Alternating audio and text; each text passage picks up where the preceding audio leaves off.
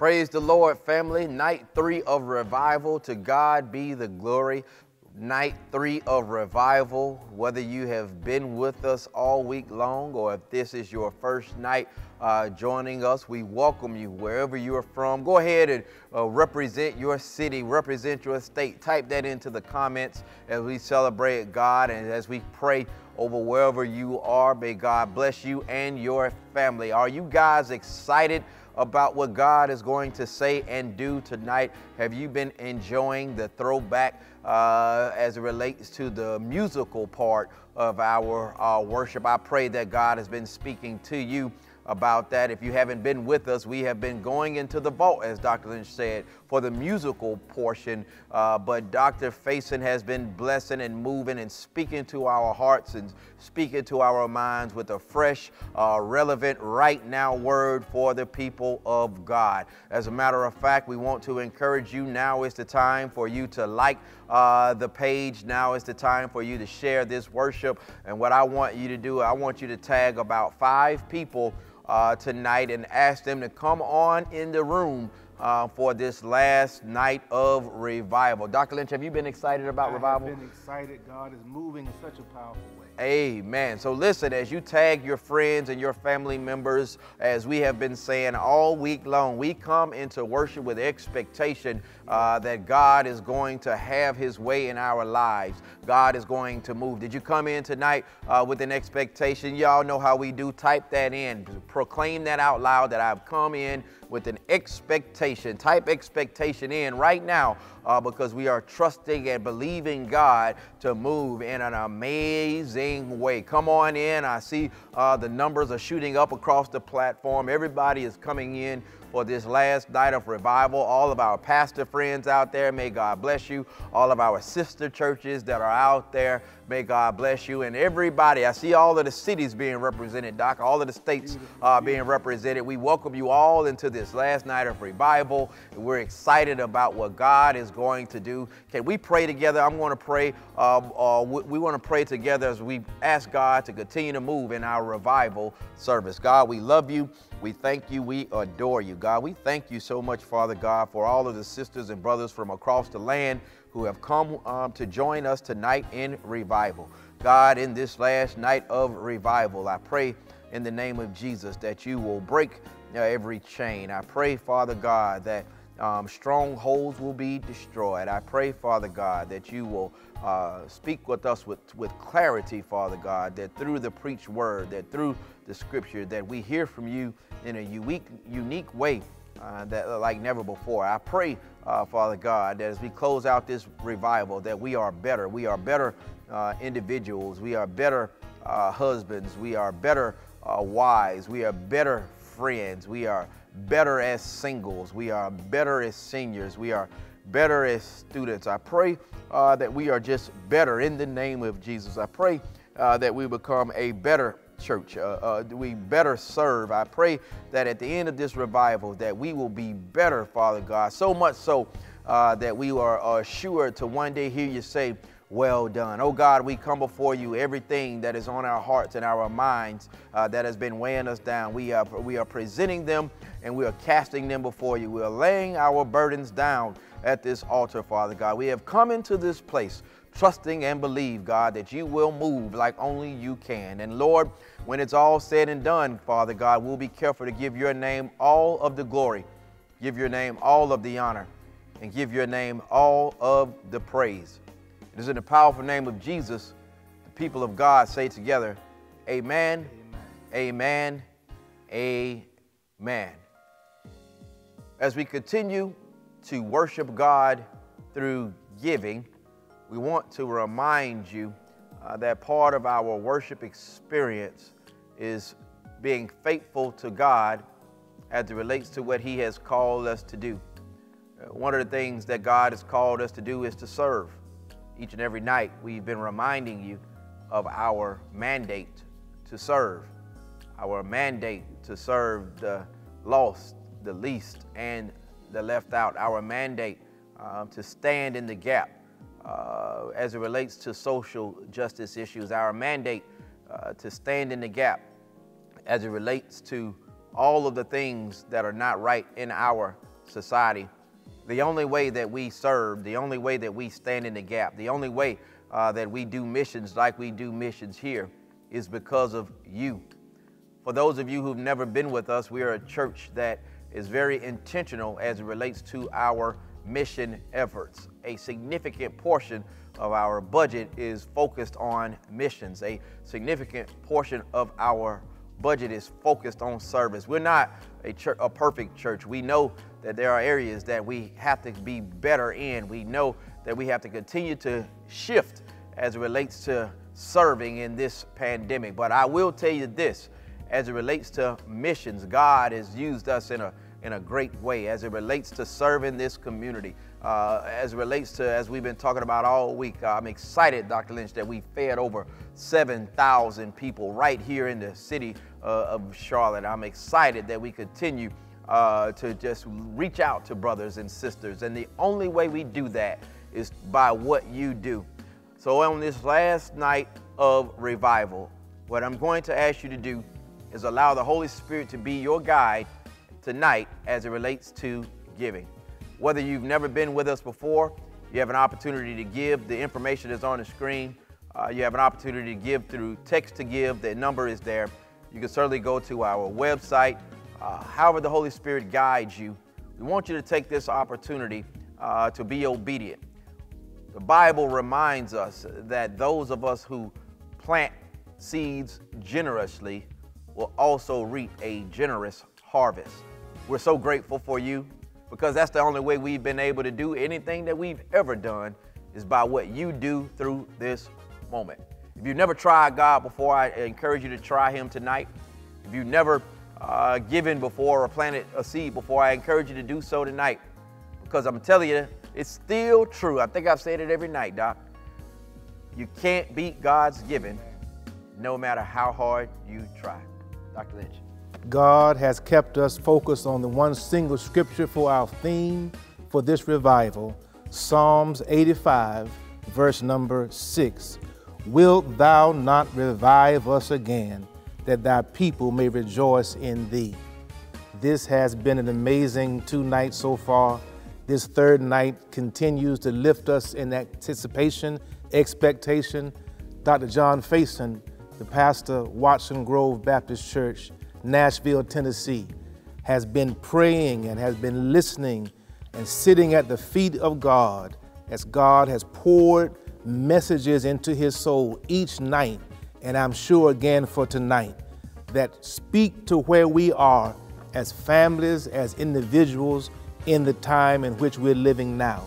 We thank God for him, his ministry. We ask God to continue to bless him. Let us move further now in our worship in this revival and hear from heaven. Like the dew in the morning, gently rest upon my heart. Yes, thank you, Jesus.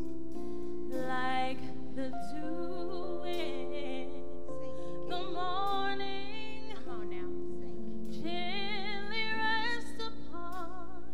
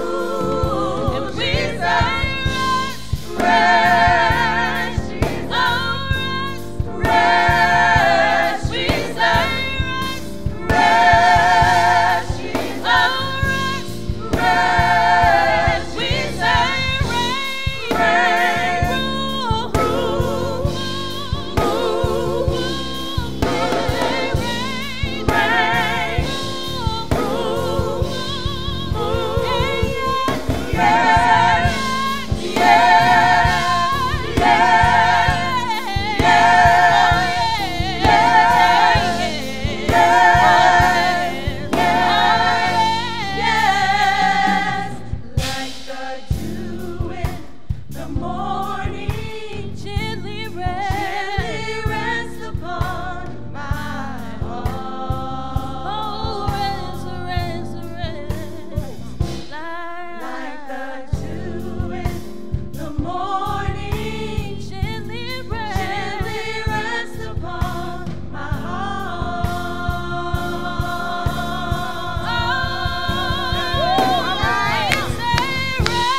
Rest, Jesus. Rest, Jesus. Rest, Jesus. Rest, Jesus.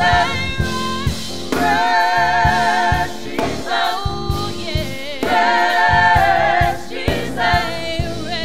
Rest, Jesus. Oh, yeah.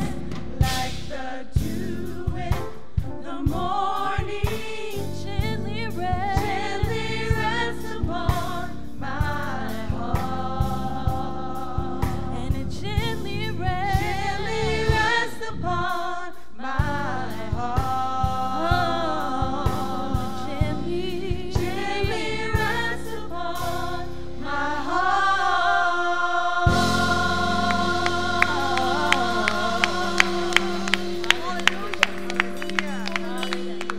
Hallelujah. God is good. Thank you for resting on our hearts, Jesus. Hallelujah. God, you are so good. We trust your holy name. Hallelujah. Hallelujah. I will trust in the Lord. I will trust in the Lord. I will trust in the Lord till I die.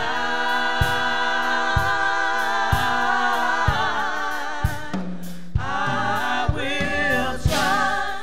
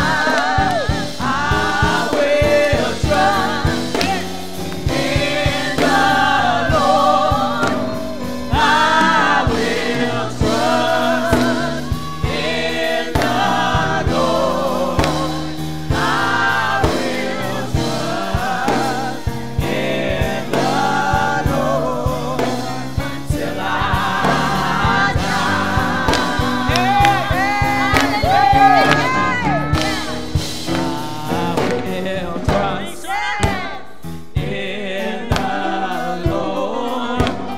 I will trust. Cast all your cares in the Lord. I will trust. You gotta trust him, church. He's been too good to us, church. Woo! Thank you, God.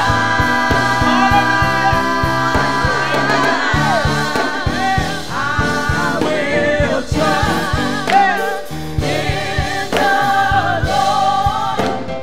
I will trust in the Lord.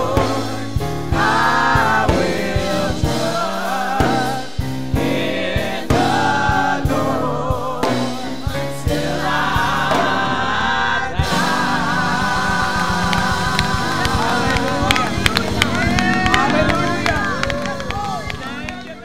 Ruth chapter 1, beginning at verse 6. You heard it earlier. I want to read it again. It is a pretty lengthy passage, a bit more than we're used to reading, but I believe the story is necessary to understand the movements and what God is trying to say. Ruth chapter 1, beginning at verse 6, from the New Living Translation, it reads this way. Then Naomi heard in Moab that the Lord had blessed his people in Judah by giving them good crops again. So Naomi and her daughters-in-law got ready to leave Moab to return to her homeland. With her two daughters-in-law, she set out from the place where she had been living, and they took the road that would lead them back to Judah. But on the way, Naomi said to her two daughters-in-law, "Go back to your mother's home, and may the Lord reward you for your kindness to your husbands and to me. May the Lord bless you with the security of another marriage." Then she kissed them goodbye, and they all broke down and wept. "No," they said, "we want to go with you to your people." But Naomi replied, "Why should you go on with me? Can I still give birth to other sons who could grow up to be your husbands? No, my daughters, return to your parents' home, for I'm too old to marry again. And even if it were possible and I were to get married tonight and bear sons, then what? Would you wait for them to grow up and refuse to marry someone else? No, of course not, my daughters. Things are far more bitter for me than for you, because the Lord has raised his fist against me." And again they wept together, and Orpah kissed her mother-in-law goodbye. But Ruth clung tightly to Naomi. "Look," Naomi said to her, "your sister-in-law has gone back to her people and to her gods, and you should do the same." But Ruth replied, "Don't ask me to leave you and turn back. Wherever you go, I will go. Wherever you live, I will live. Your people will be my people, and your God will be my God. Wherever you die, I will die, and there I will be buried. May the Lord punish me severely if I allow anything but death to separate us." When Naomi saw that Ruth was determined to go with her, she said nothing more. So the two of them continued on their journey. When they came to Bethlehem, the entire town was excited by their arrival. "Is it really Naomi?" the women asked. "Don't call me Naomi," she responded. "Instead, call me Mara, for the Almighty has made life very bitter for me. I went away full, but the Lord has brought me home empty. Why call me Naomi when the Lord has caused me to suffer and the Almighty has sent such tragedy upon me?" So Naomi returned from Moab, accompanied by her daughter-in-law Ruth, the young Moabite woman. They arrived in Bethlehem in late spring, at the beginning of the barley harvest. This is the word of the Lord. Might the people of God say amen. Amen. I want to talk today with the Holy Spirit's guidance and with your prayers from the subject, living with loss. Living with loss. Living with loss.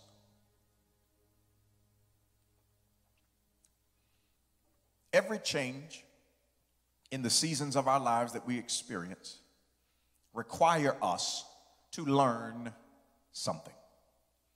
Every time life shifts, every time, anticipated or unexpected, a season changes.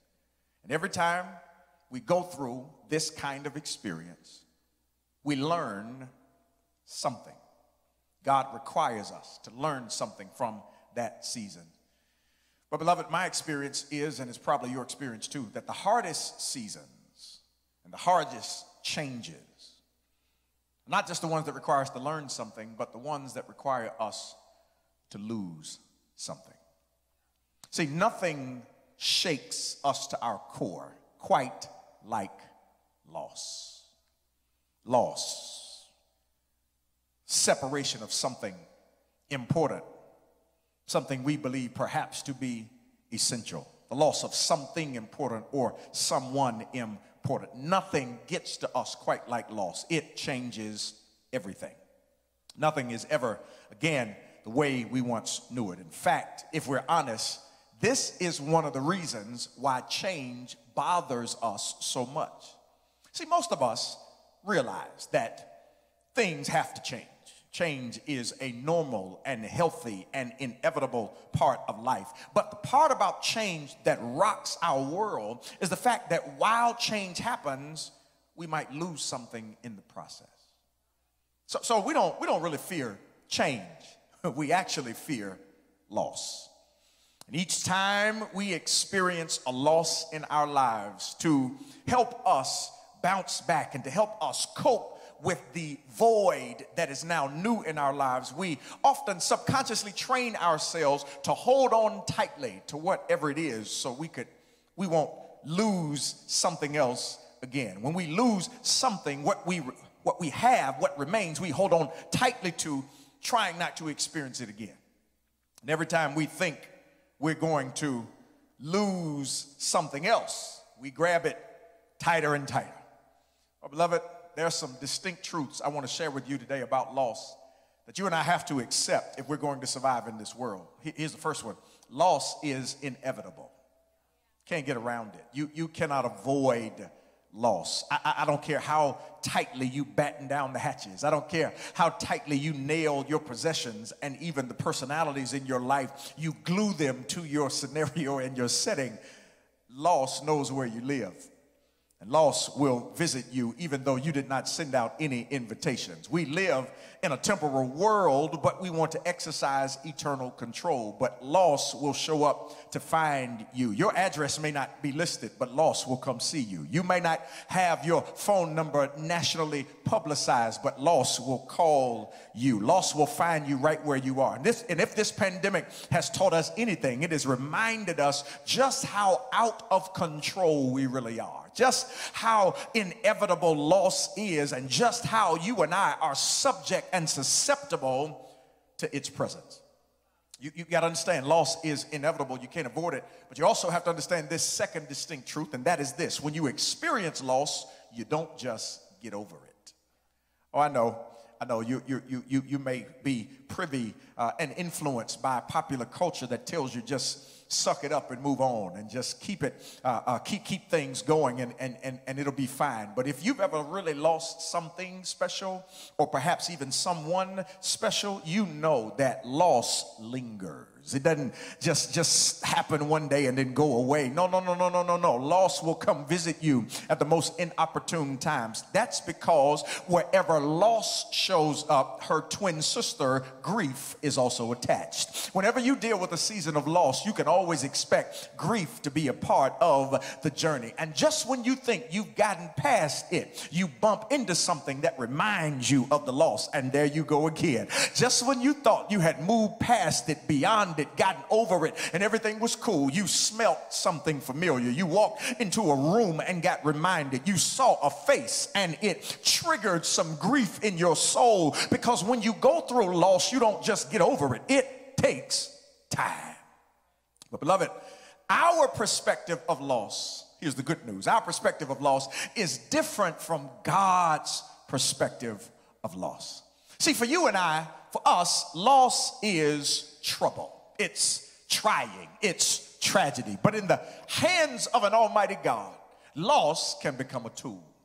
I said it too fast. I'll say it again. I said God's perspective of loss is a little different than ours. That's why you got to stay connected to God, because God will give you perspective and a different vantage point from which to view your scenario and your experience in life. For us, loss is just trouble, tragedy, and tribulation. But for God, and in God's hands, loss can become a tool. That's why you got to let God lead you, especially in seasons of loss. Because, beloved, there is no season of our lives in which God's power cannot be seen. There is no moment you'll ever encounter where God's authority and God's presence cannot be experienced and felt. So then, while loss threatens to stop us, God can use loss to shift us.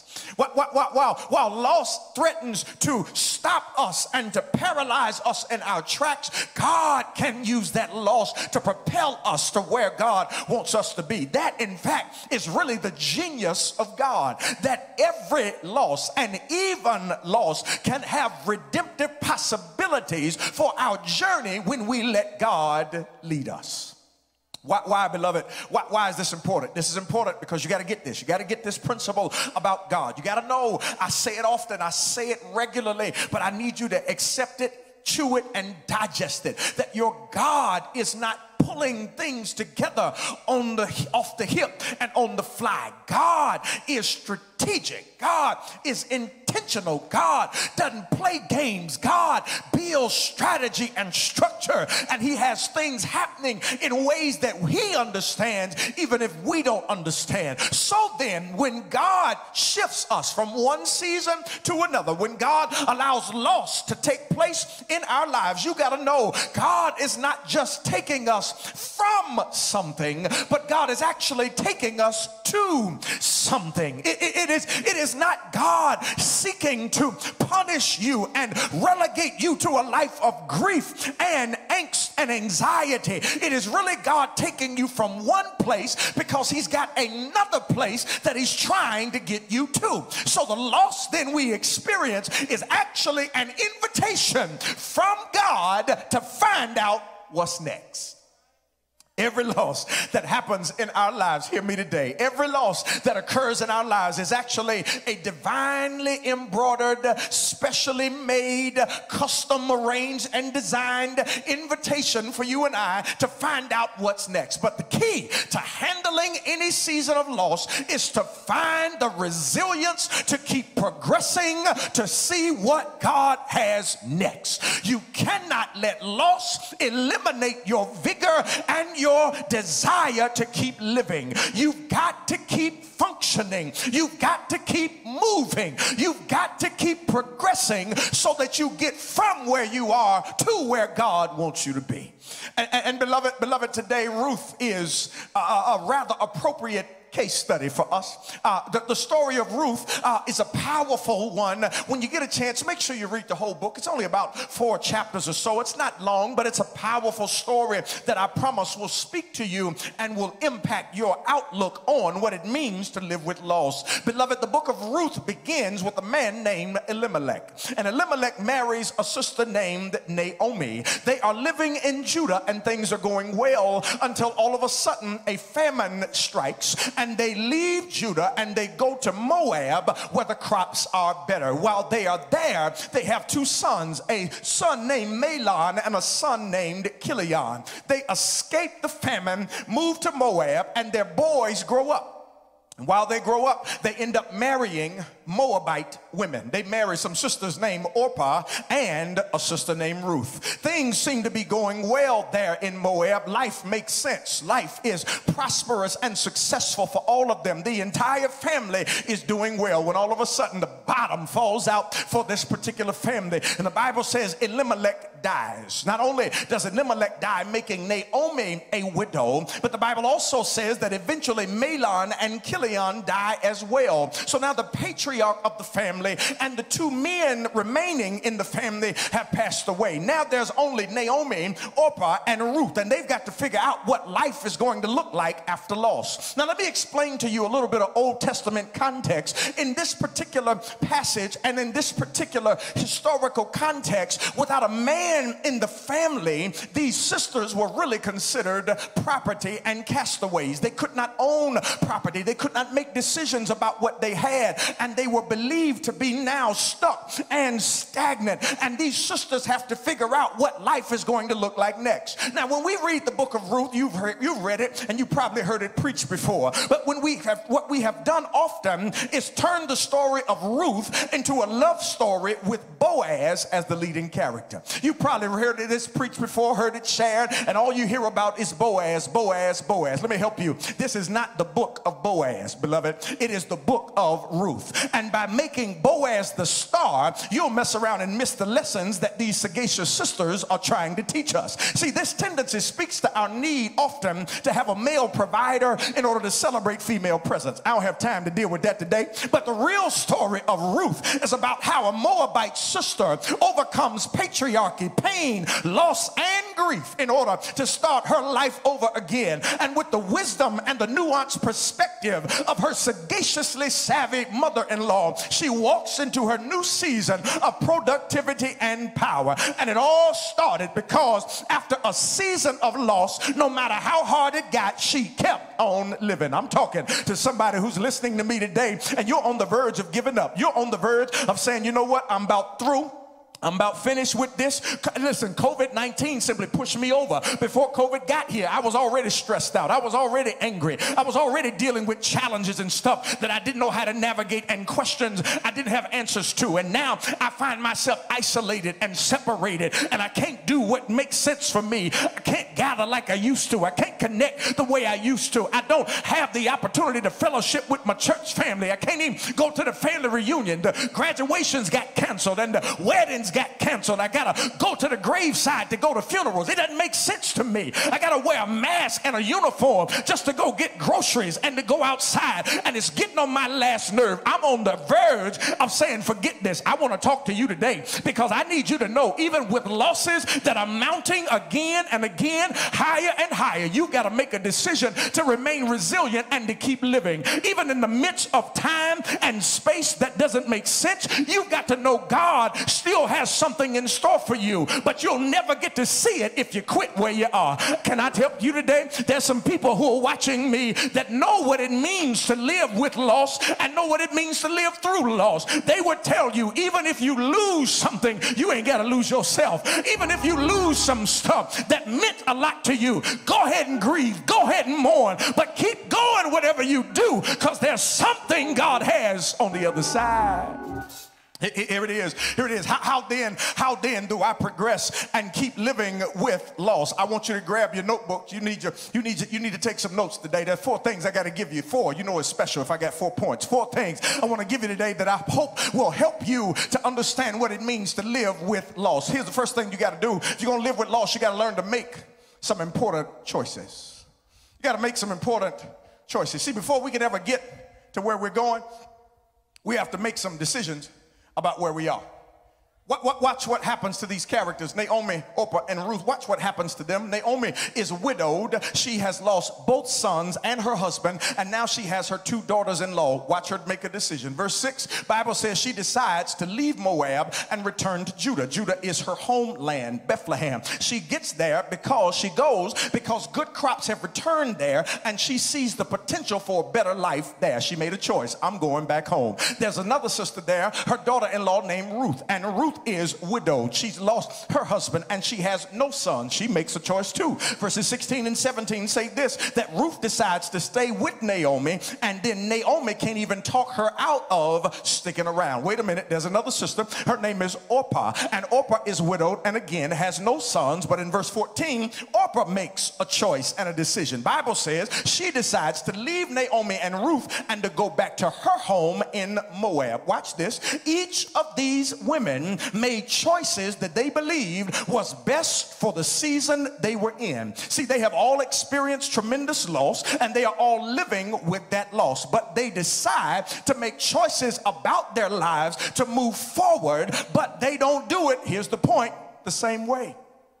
All of them make different decisions. Naomi and Ruth are deciding to go back to Judah together, but Orpah returns to her homeland in Moab. Can I tell you, never do we hear, not one time, Naomi or Ruth demonize criticizing Orpah for making a choice that's different than theirs. We also never hear Orpah disparaging the choices that Naomi and Ruth make as well. They each do what they believe their season requires. Can I pull you to the window real quick? Because too often we allow what others say to impact the choices we have to make about the seasons that we're in. But here's the thing, you better learn to make your own choices, and you better learn to make your own decisions right long through here in a season like this, because at the end of the day, regardless of what they have to say, they are not the ones who got to live with the consequences of those choices. So you better go ahead and make your own decisions, survey your situation, look at what you have, and respond accordingly. See, often if we don't let other people dictate our decisions, we'll be on the other side, and then when somebody else makes a decision about their lives, we want to critique and offer commentary on the decisions that they made about the season they were in. Oh, don't look at me with that tone of voice. You know I'm talking to you. You know how we do it. Girl, if I was you, this is what I'd do. Bruh, if I had your hand, this is how I would play it. Let me help you. Be real careful evaluating decisions that someone else makes based upon a season you've never been in. Be real careful about offering critical commentary about what somebody else ought to do, and you're looking from the outside in. You don't know what it's like to walk in those shoes. You don't know what it's like to live in that house. You don't know what it's like to go to that job every day. Let people make the decisions that they need to make, because they got to deal with the consequences. Beloved, if you're going to live through loss, you got to make some important choices. Here's number two. If you're going to live through loss, you also, here it is, you got to maneuver through some creative identities. I said, if you're going to live through loss, you got to understand that it's necessary to learn to maneuver through some creative identities. Beloved, when seasons change, they often call for us to redefine who we are. They cause us to look at life through a different lens. And Naomi is an example. Ruth is an example. The Bible says Naomi is a widow. Ruth is a widow. Neither of them have ever been such before. It's a new space. They are widows in a time when their values were determined by the men in their lives, their husbands and their sons. And now they have neither. Can I tell you, this new identity is extremely foreign to them, but it also at the same time provides a certain level of freedom for them. Think about it. For the first time, they get to determine where they go. For the first time, perhaps, they get a chance to discover what lies before them. For the first time, perhaps ever, they get a chance to engage in life from a new perspective. Seasonal changes that make us experience loss force us to redefine what life means.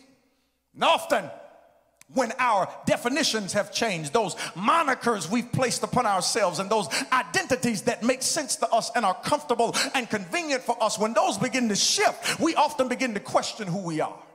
I'm talking to you. I said, yeah, we begin to question who we are. We begin to wonder, do we really still have significance? We begin to wonder, do I really still matter because I'm not who I used to be, or I don't have the title or the label that I used to have? Beloved, I want you to know, when your definition changes, it does not mean your destiny has changed. When identities begin to shift, it does not mean that God claims you or calls you illegitimate in some form or fashion. There is still greatness inside of you. There is still greatness in front of you, but it might require you to see it in a way that you've never seen it before. Beloved, you got to know that some of the labels and the identities that we enjoy are the ones that society, culture, and people have placed upon us, and they may not necessarily be the ones God has placed upon us. I need you to know you are more than how people identify you. You are more than the labels that society has cast upon you, and it might be time to discover what else lies in you that you could not see if the loss had not taken place in your life. Can I tell you, sometimes loss comes to give birth to stuff that's been dormant in our souls for too long. Sometimes God pulls away what we've been leaning on so we discover that our legs are strong enough to stand by ourselves. Sometimes God takes away what's comfortable and what we depend on so we can see God was all we ever needed in the first place. Got to maneuver through some creative identities. Here's number three. When you're living with loss, you got to move through chaos towards improvement. I need you to get that. I need you to get that. Every word in that point makes sense and is significant. You got to move through chaos towards improvement. Why is that important? That's important because the greatest temptation in a season of loss is to shut down. Yep, talking to you. The greatest temptation when life seems to go to hell in a handbasket and loss seems to visit your house in a way you didn't expect it to, the greatest temptation is to shut down. So say, forget it. I don't want to play no more. Turn into a 4-year-old on the playground, pick up our ball, we go home. I don't want to do this no more. And as the chaos mounts, checking out becomes more and more tempting. Pain can paralyze us. Loss can make us become emotionally lethargic. It gets hard to get out of bed. It gets hard to shower and put fresh clothes on. You had them pajama pants on for 3 days. It gets hard to move and do something different because the loss is so debilitating. Beloved, but if we let the chaos of the loss shut us down, I want you to know things don't get better. They're going to get worse. Not only will you experience loss, you'll get lost. You find yourself unrecognizable. Wake up one day and you don't know who you are anymore. You find yourself in the fetal position in the bathroom on the floor trying to figure out, how did I get here? Love it? You can get through and live with loss if you don't get lost. If you don't let loss suck out the life from you. If you don't let loss pull you away from the things God is calling you to. And how do you do it? One of the ways you do it is you keep moving. You keep pushing. You keep living. And not just moving, because you know you can be moving and still in the same place. But you engage in movement, which means you're going somewhere. You're aimed in a direction. You are focused on an objective that is pulling you towards it. It's not just moving, it's movement towards something. Watch the text. Naomi and Ruth decide we're heading to Judah. I told you they're going to Judah because the famine is in Moab, but good crops have returned to Judah, and they are going. But please know, while they're going, they don't leave their grief in Moab. Their grief comes with them, because I don't care where you go, if you lost something, that loss stays. It sticks around and it lingers. They are grieving and dealing with real loss. Matter of fact, Naomi is so fed up and so sick of this, sick of it all, sick and tired of being sick and tired. She's so bad, she decides she's gonna change her name. She gets down to Judah and they throw at her high school reunion. They're looking for Naomi and they're excited that she's coming back home. And she says, they say, there's Naomi right there. And she said, don't call me Naomi. Call me Mara. Mara in Hebrew means bitterness. She declares that God has raised his fist against her. She got an attitude. That thing is upset. She is beside herself with grief, confusion, and anger. And guess what? She got every right to be. She's lost her husband. She's lost her 2 sons. Everything that made sense to her has been stripped from her. But here's what I need you to get. While she has an attitude, she's still active. She's grieving, she's hurting, but she's still going to Judah. She's mourning, but still moving. She's steaming mad, but still stepping.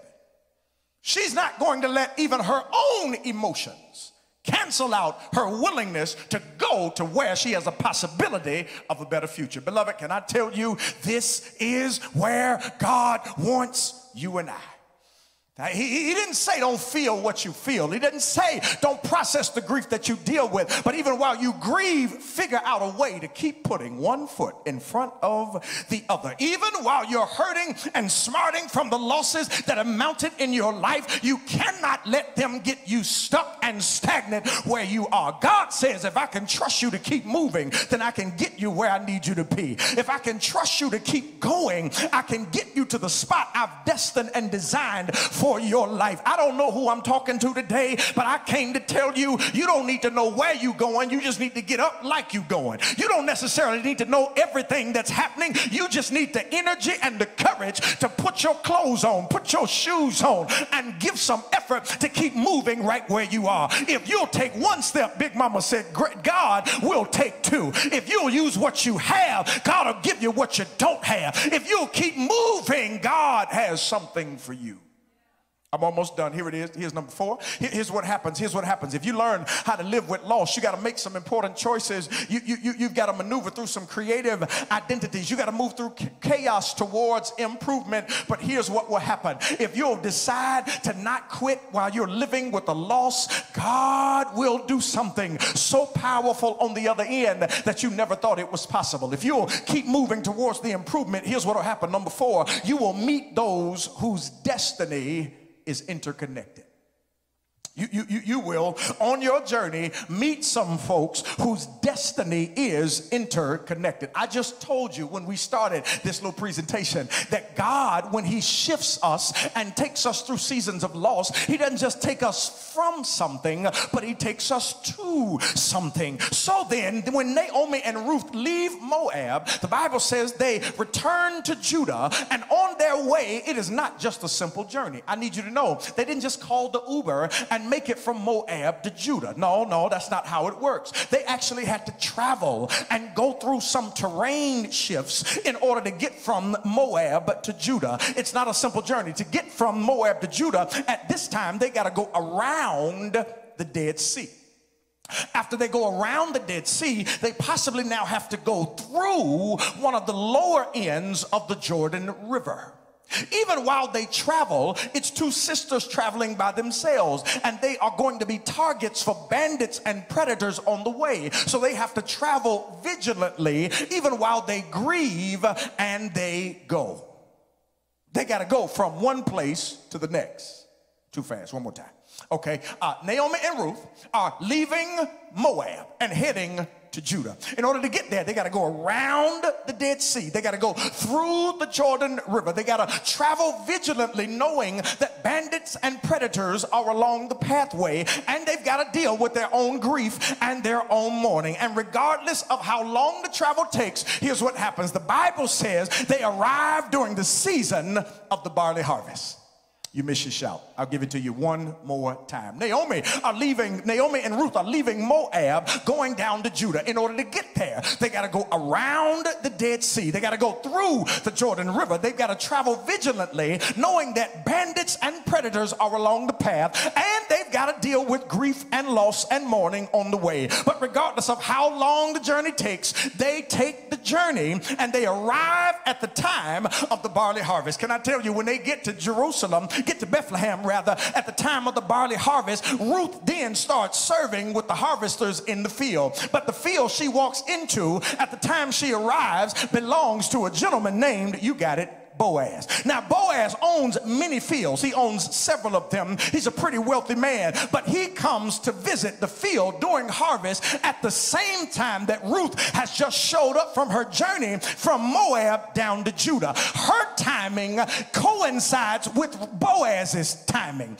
That while Ruth was coming from somewhere to here, God was positioning Boaz on the other end to be there at the same time she shows up. Can I tell you, if Ruth and Naomi get stuck in their feelings, Ruth is going to miss her appointment in the field. If they don't leave Moab at the time they leave, if they get delayed in any capacity, they miss what is critical for the next season of their lives. But because they kept moving and they kept living, even while never getting lost, they ended up getting connected with the one whose destiny was connected to theirs. Here's what you got to know about God. God isn't just arranging your life. God is arranging the lives of people that he's going to strategically connect with you, but it only happens if you keep going and get to the spot where the intersection is supposed to take place. You think that if you quit and give up, it only affects you. The devil is a liar. I need you to know that your life is so important that it's connected and intertwined and intersecting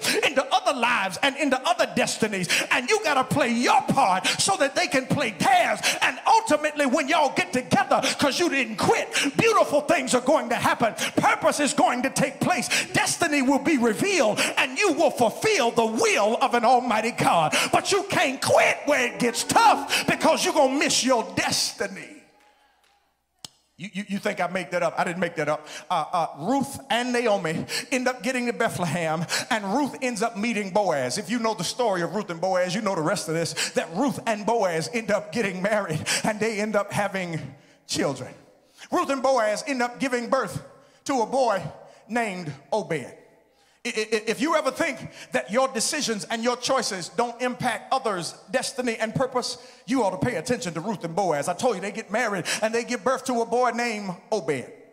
But then Obed grows up, and Obed gives birth to a son named Jesse.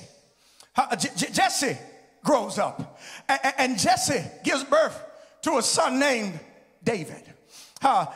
David grows up and becomes one of the most successful kings Israel has ever seen. He unites the northern and the southern kingdom, but he also sets in place lineage to come, that down some 42 generations, some 14 generations after David, there is another baby that's born in the same place called Bethlehem, reared in Nazareth, laid in a manger, wrapped in swaddling clothes. And you know his name. His name is Jesus.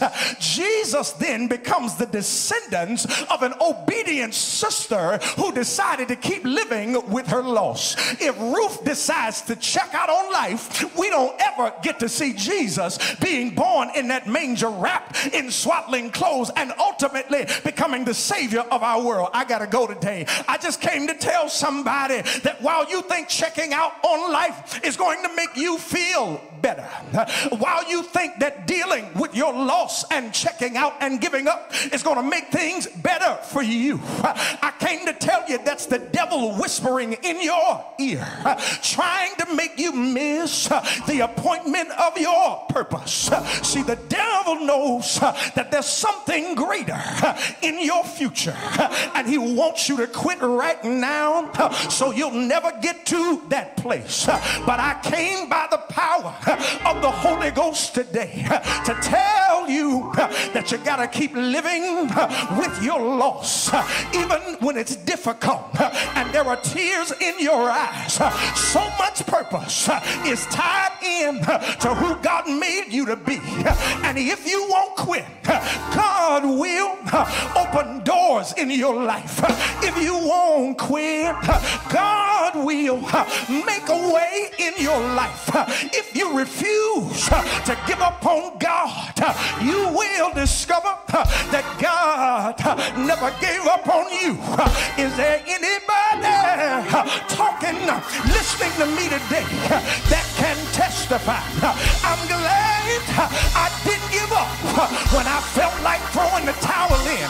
I'm glad I didn't let my life come to a premature end, because if you trust and you never doubt, God will surely bring you out. Is there anybody listening to me today that can testify with authority that God has more in store for what I can't see? God has more determined for my future. God has more in store if I keep on pressing and keep on running and keep on walking. God will reveal it in time. God has something great in store for you, and our eyes have not seen, that our ears have not heard, neither has it entered into the heart of man what God has in store for you. I just came to tell you, you can't quit, you can't give up, you can't lose it. You might have to lay down, but get up again and keep on going, because after a while, by and by, I'm a witness, God will make a way somehow. If you know he'll do it, if you know that he can, do me one favor, right in your living room, right in your bedroom, lift your hands church, open up your mouth and say, I will live and not die. Come on, you said it too weak. Say it again. I will live and I will not die. Come on, one more time. Put your hands on your chest and say it with your chest. I will live and not die. I will see the salvation of the Lord in the land of the living. He's been too good for me to throw it in right now. He's been too faithful for me to quit right now. I've lost something, but I will live.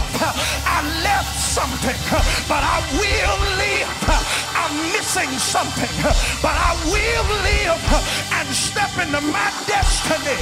If you're gonna do it, say yes, say yes, say yes.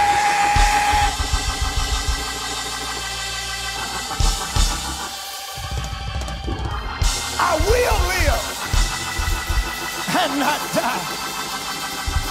I won't let loss take me out.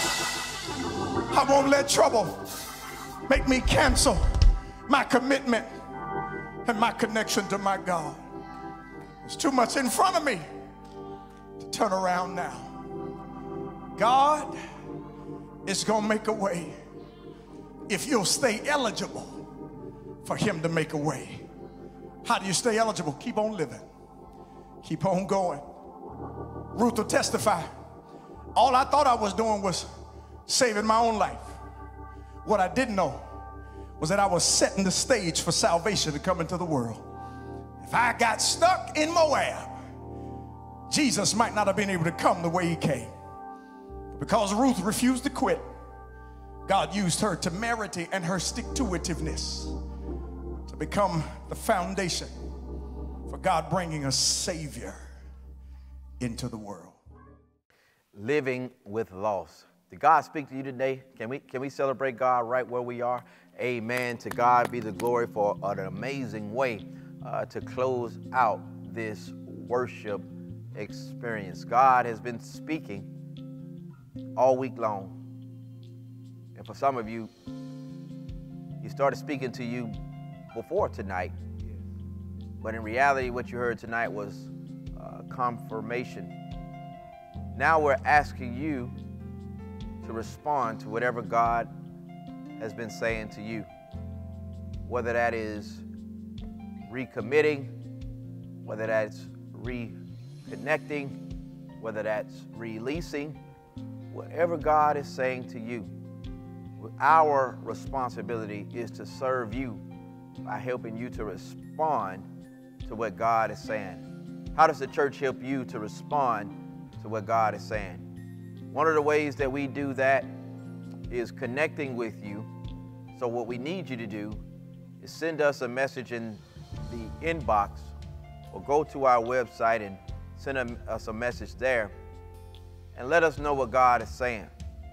If God is speaking to you about a church home, a place where you can grow, Scripture reminds us that we are many members of one body. You have a gift, and if God has been speaking to you about using that gift, we want to connect with you. If God has been speaking to you because you've just been dealing with something and you just need some care, you need some pastoral counseling, you need some professional counseling, whatever you stand in the need of, we want to talk to you as well. If God has been speaking to you because you need to be recommitted, you had a relationship with God, but life happened. Some things happened to you and you got disconnected. And if God is speaking to you about that, we want to help you. And if you're that sister or brother who's maybe not a believer, maybe you've never confessed in accordance with Scripture, we certainly want to talk to you and let you know that you're like everybody else. God didn't send you here by accident. God didn't send you here by coincidence. God brought you here because he wanted to speak to you and let you know how much he loves you. Tonight, I want to do what I often do on Sunday. If you have a relationship with God, just type in yes in the comments. Say, yes, this is a confession of faith that I believe that Jesus Christ is the Son of God. I believe that he died for my sins. I believe that he shall soon return. If you have that relationship, type in yes. Perhaps there's somebody out there right now you don't know for sure. or you couldn't type in yes. We want to connect with you. We want to help you to understand that God has a perfect plan for your life. We thank God for this revival. We pray that it was a blessing to you. May God bless you. May God keep you. And may heaven smile upon you. We join tonight for our closing prayer. This revival has been a powerful experience. Let us, in your home and virtually, connect now as we talk with our Father.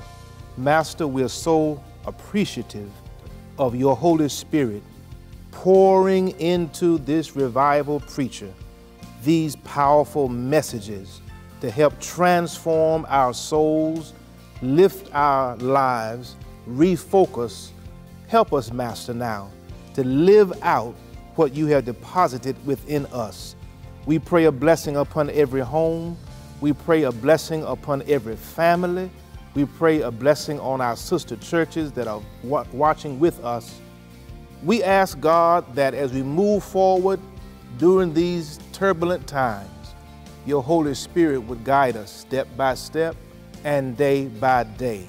Thank you for Dr. Faison. Thank you. Renew him, bless his family, bless his home, bless his ministry. And now unto him who is able to keep us from falling, present us on that day with great joy, be dominion, power, glory, henceforth, now, and forevermore. Amen. Amen. God bless. Go in peace. Thank you for joining us in this revival.